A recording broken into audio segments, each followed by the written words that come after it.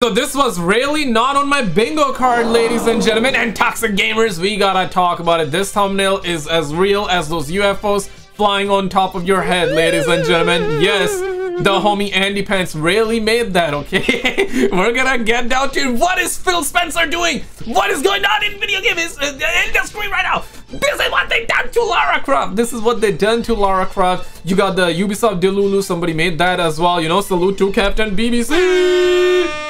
Like the video if you think there are 2 genders. Dislike the video if you think there are 5,000 genders. Guys, I'm not a savage. I gotta give everybody equal chance, okay? Shout out to the homie Rev. Roll this. Hey, what's up, guys? Rev here. So today we're talking about the Halo franchise, a franchise I'm sure a lot of you have come across in one form or another over the years. And currently there's a lot of discussion about what's been going on over the last decade or so and how things will continue, especially since 343 Industries claimed that Halo Infinite was the start of the next 10 years, and that's turned out to be a disappointment. And people are just continuing their distrust of 343 Industries. That is crazy that they did say that, and was charged with the task of producing Halo games by Microsoft some time ago after Bungie had finished their role with the game. And a lot of people have said ever since Bungie left, it hasn't been the same, and due to some very poor choices by 343 Industries over the years, people do not have faith in this brand anymore. And Halo is trying to do something about it. Now, I'll say this. Yes, there is a lot of criticism because they are ditching their own, like, assets, I would say. Or not the assets, but, like, the engine, right? And they're going with the Unreal Engine 5. Personally, I don't have a problem with them using Unreal Engine. The only thing I got with Unreal Engine is that it seems like that there are hundreds, if not thousands of games using this engine, and it's a good engine, but the only thing is that every game start to look like the same. That's the only criticism I got, and I got no issues them using this engine. A lot of people are like, hey bro, it's an Xbox game, right? It's a massive Xbox game, so the fact that they're doing that is like crazy, right? Like, make your own engine kind of thing. Personally, I just care for good games, fun games, and you know, them caring for gamers essentially, right? Like, damn, like it's not that hard. But of course, that is not the only thing, you know. They are changing. Keyword, big keyword, guys. Changing. They're changing. They always love changing, though. Lara Croft, I mean, holy crap, they're gonna be changing Master Chief to Mrs. Chief as well, bro.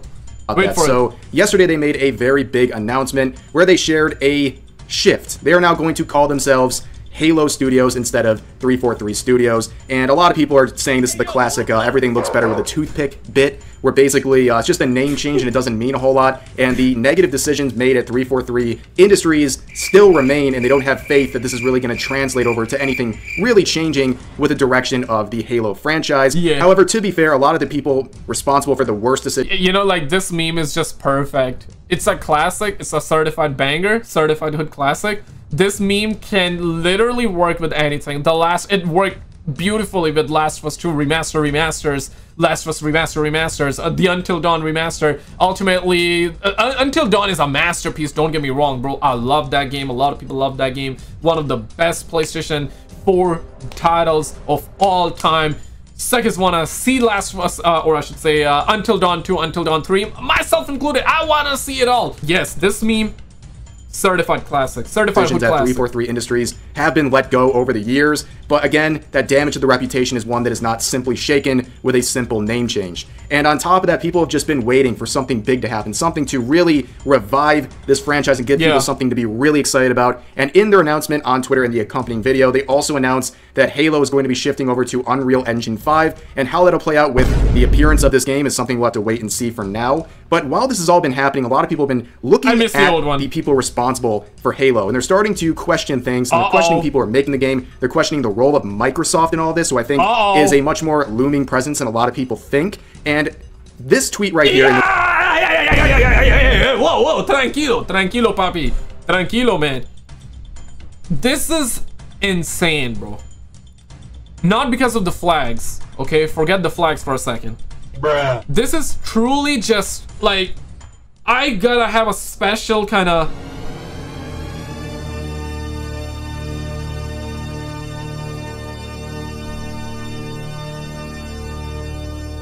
Wait for it. Wait for it. This screenshots like it.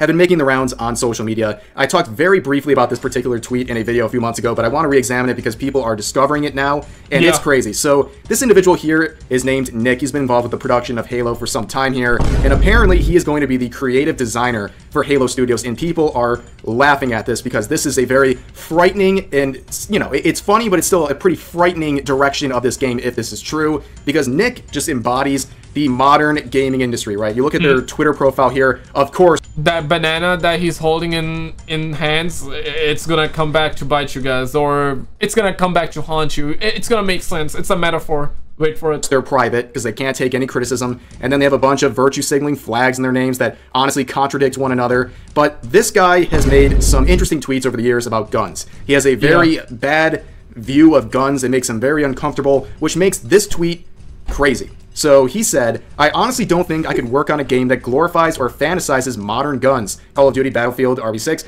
I've had moments where I've struggled with Halo, but the weapons and world is pretty sci-fi, which creates a large enough separation from reality. Yes, this person will be responsible for creative decisions involving... I am all up for if you don't like guns. I think you can have your opinion. That's perfectly fine. You love them, hey, cool by me. You don't like them, cool by me. You think that they kill people, yeah, understandable. You think that it's not guns that kill people, yes, that's fine by me. Like, you have your opinions, you got your opinions, right? And Nick can have it all, but bro, it's a video game. It's a video game. And secondly, it's a video game that always had guns. It's an FPS game, my G. It's an FPS game, bro.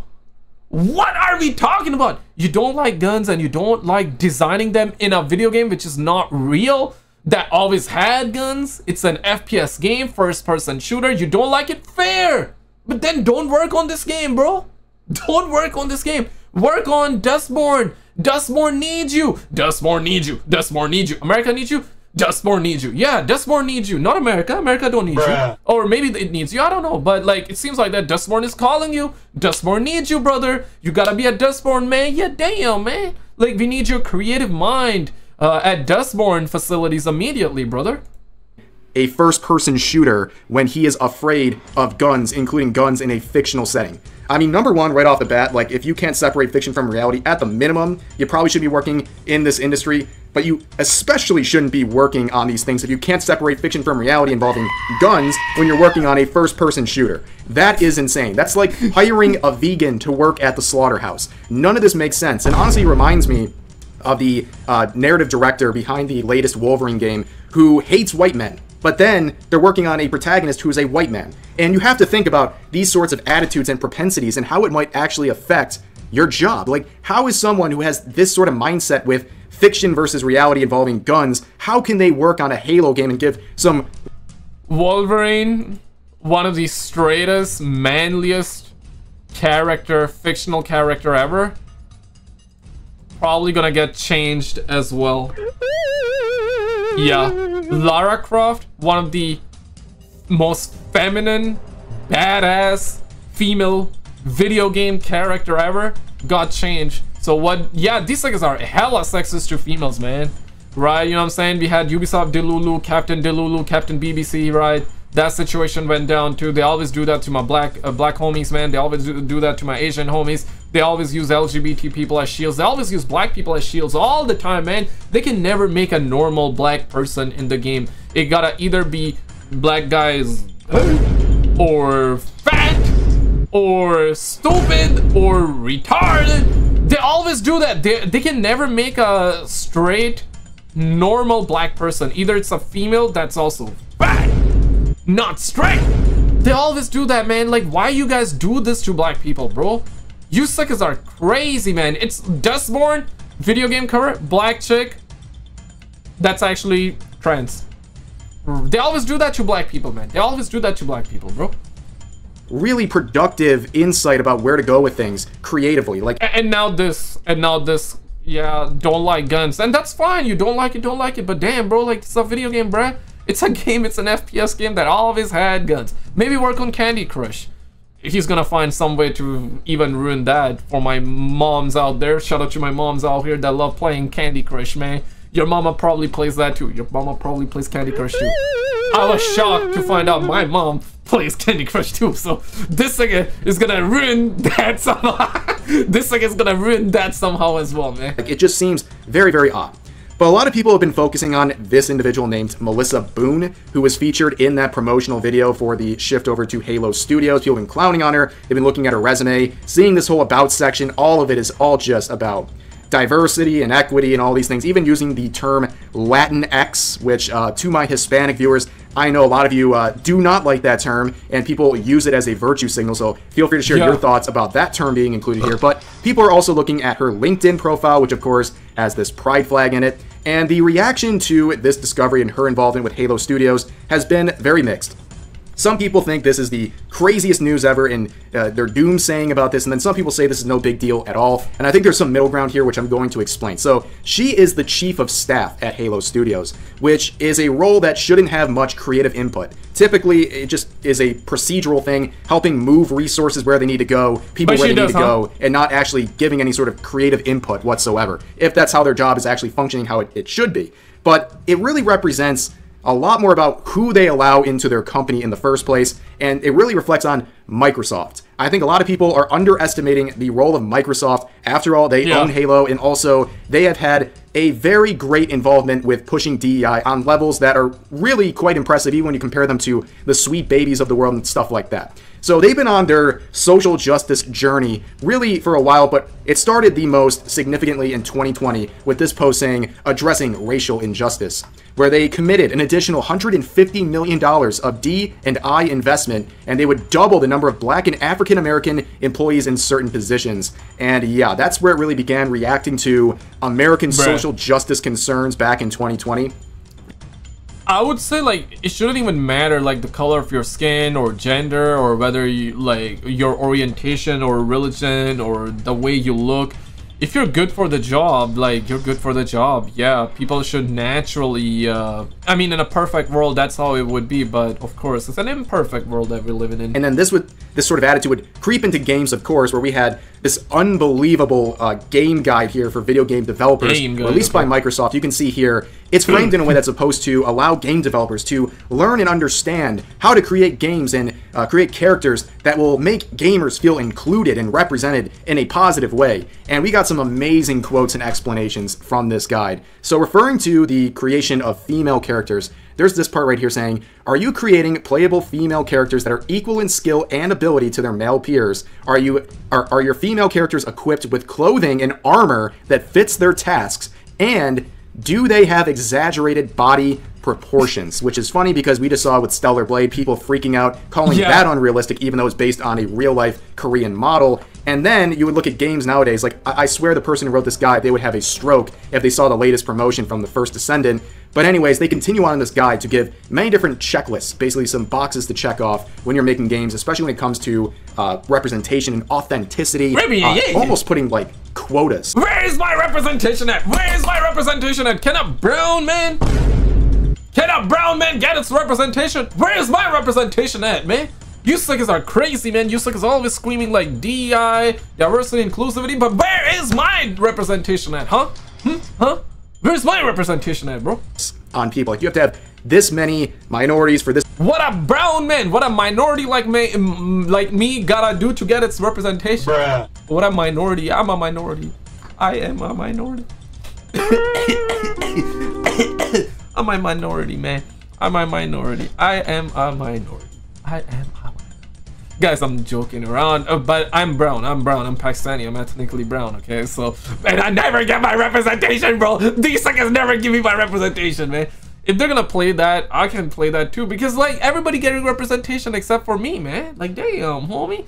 If you're not getting your representation, I want you to, like, put it in the comments. So yeah, I'm gonna fight for your rights as well, guys. I'm gonna fight for you. Listen here, okay? You come here. I'm gonna fight for your rights, all right? We're gonna do this together, guys. This many non-minorities, and you have to follow this in order to make people feel safe playing your game. It's a lot of box checking, and that's something that Microsoft does very regularly, including this year, where they released this tweet, which is basically the meme, right? Big corporation, literally on June 1st, the first day of Pride Month, making their annual Pride Month tweet, where then they will basically stop talking about all this stuff as soon as June is over. And we saw another tweet coming from the Halo account that we looked at earlier, making this one within minutes of the Microsoft one, making this disaster. This was a disaster. Okay, you can see in this stunning and brave post, they were not so stunning and brave, and they locked the replies, and the quotes were absolutely shredding this. A lot of people kind of consider this like the modern state of the Halo franchise. When they're doing stuff like this, it seems like they have gone so far off from just making fun games to now virtue signaling and doing all this extra stuff that people don't want. And that is reflected by this survey that's been going around very recently that makes some pretty bold claims about how gamers feel and view DEI in their games. And I think it's very clear, and if it wasn't clear already from the current climate, this study says 95% of players don't care about inclusivity in games, and one of the reasons this even a 2-year-old can see this coming. Like, it's like gamers just want good games for being made for them. Gamers just want good games being made for them. Simple. Why is that so hard? Why is that so hard? You suckers turn around, don't make games for the gamers, then you are like, hey, buy our game. Oh, don't like it, don't buy it. And then when gamers are not buying, you then turn around and call gamers toxic. You call your own customer base toxic, and you call gamers all kind of names. And when your game completely fails, you're blaming the gamers. You're like, yeah, gamers didn't buy it. Gamers, of course they didn't buy it because you did not make the game for them. And secondly, you said don't like it, don't buy it. And third of all, you started calling gamers bigots, homophobes, toxic, menace to society, deserve to not live. Like, what are we talking about, man? You suckers are crazy, man. Happened to them is seeing things like forced inclusivity being associated with DEI and all this nonsense. And that shouldn't surprise anyone. The proof is in the pudding. If it wasn't obvious over the years, 2024 has been a wild year where DEI has been stomped out by gamers. It really has been. We have seen so many major titles failing, and one of the main things shared between all of them is that they had a focus on DEI, whether it's the gameplay itself or the attitude of the developers who worked on it. When people discover this stuff, they are turned off by it. They think it's a bunch of forced virtue signaling, and they are speaking with their wallets, and they're not engaging with it. So seeing 95% of players... My wallets stay closed just like their minds. ...in this poll saying they don't care about inclusivity in games, that's not surprising at all. And funny enough, it seems like Microsoft might have been making this realization earlier this summer, back in July. Oh my God, brothers! Yeah, I remember that, right? So they laid off, not just laid off, they fired their DEI team. So after 4 years, right, or 3 years, they realized they fired. And yeah, I'm not sure about this one. I feel like that it's too late. Probably, nah, it's not. It's never too late. They can always fix it, but they're not gonna, right? This isn't Fable. Yeah, but guys, the best, the most badass, beautiful video game character ever, right? Yeah, I guess they're waking up, but it's like recently we got the Halo situation, so like, I don't know. They're gonna change Master Chief to Mrs. Chief, probably. Tomb Raider situation happened, although that's like anime only. We have to still wait and see for the game character. They revealed it, and yeah, it had some criticism. It was also a little bit masculine. This one, the animated one that just released, it's a lot more masculine than the video game character they revealed a while ago. But here's the thing though, and the keyword is a while ago they revealed the video game character of Lara Croft, the new and revised one, right? A while ago. So the updated one that they will reveal in the future before the game comes out might be even worse than this. Oh, shit. Oh. You never know, guys. I'm just trying to be realistic based off of what I'm seeing, right? We had the Captain BBC as well. Salute to Captain BBC, man. Always salute to Captain They BBC. made this headline saying, Microsoft laid off a DEI team, and its lead wrote in an internal email blasting how DEI is no longer business critical. Now, when this came out, everyone was going, oh my God. You guys are hella racist for that one. First, you're like, gamers are racist. Give me. Now, who's the racist? Who's the racist? You guys are not gonna have DEI? What? What? You guys are crazy. Or I should say, you guys think that DEI is no longer business critical? Yeah, it's all about the money, fellas. It's all about the money, virtue signaling. Like, hey, we're gonna like wave all kinds of flags, but when we don't see money coming in like a tsunami, we're gonna abandon everyone and everything. Yeah, F y'all. That's what Microsoft literally said with this one. They don't care. They don't care. They always use LGBT people as shields, black people as shields. They never want to have brown people. White people are always toxic according to them. white people bad, right? Gamers, oh hell, they don't deserve to live. Gamers don't deserve to live. The gamers bad, gamers bigots, gamer racist. You know, we want to have mentorship program. Actually, a fact with Ubisoft at the very least, right? They had mentorship program where men are not allowed. Just next level insanity, bro. Microsoft, they're rejecting DEI. It's over. We're winning. Blah blah blah. And people like myself said, wait a second, this isn't a rejection of DEI. This is a rebranding. Much like the rebranding of 343 to Halo Studios, this is a rebrand of DEI in a not so subtle way, as we'll see. I talked about that post and the company and the rebrand that I was referring to just now, which is called Bridge. If you want the full breakdown of all that... Oh yeah, so the new word is bridge. Yeah, like bridge, okay. Yeah, it makes sense. Bridge, okay. Yeah. Stuff. I'll put a link to this video in the description, but to sum it up very briefly just for the purpose of this video, Bridge is a global initiative. It's basically Sweet Baby on steroids. They don't just want to put DEI stuff in your video games, they want it to be a part of every single company across the globe. In fact, in that previous video, we watched some clips from the CEO of Bridge, who has made some very crazy claims, like she wants companies to have every employee to the point where DEI and all these related things are just a part of your DNA. You don't even question it anymore. It's just a part of who you are and how you think, and you just keep following through on this stuff without question. And they don't just want the CEOs of these companies to be following these protocols. They tried that initially, and there was much more DEI focus, at least in... this is one of those kind of things that Hitler did, right? So we're really, it's coming back in full circle. And they realized that a lot of CEOs and higher-ups, they were just doing this to check boxes, and they didn't actually care about pushing any of these related agendas. So then they rebranded to Bridge, where they're having this different acronym, which is a ridiculous one. The G stands for gap between diversity and equity and all these things. It's so obnoxious. But anyways, this was an attempt to rebrand. It's over, boys. It is Joe over. Do not watch this video. Whatever you do, do not watch this video. They have, like, I went, bro, like, I was pissed off in that video, bro. Whatever you do, don't watch that video, bro. Check out the video on the left, man.